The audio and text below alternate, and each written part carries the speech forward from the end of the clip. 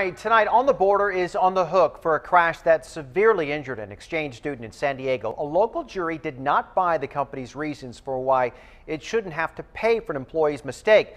10 News reporter Steve Fiorina is live on this story. And Steve, attorneys for the victim convinced the jury that this person was overserved. That lawsuit came after a conviction on felony hit and run, not DUI. They did not have time to draw blood for the blood alcohol level. On the Border, though, is being held liable.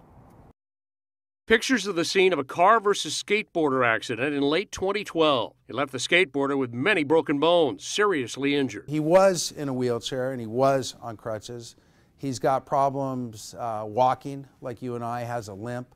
He used to be a really good athlete, was an intercollegiate volleyball player in Taiwan, had played competitive basketball his whole life, and can no longer do any of that. Kai-Yen Cheng sued the restaurant chain where the driver worked and was accused of having several shots at a birthday party there after he had clocked out. Vincent Quintanilla was convicted of felony hit and run, then came the civil suit. The jury sided with Cheng and awarded him over $1.5 million for medical care and pain and suffering. He's pleased with the jury's decision. It's been a long road for him. Cheng's attorney said the award sends a message. The clear message is, if you are a responsible employer, you don't give alcohol to your employees knowing they may later drive. Jury verdict could also have an impact on office parties. Work should be for work.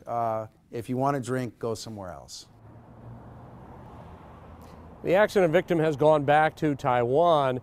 He probably won't see money for a while, though, and appeal is expected. Live in Mission Valley, Steve Fiorina, 10 News.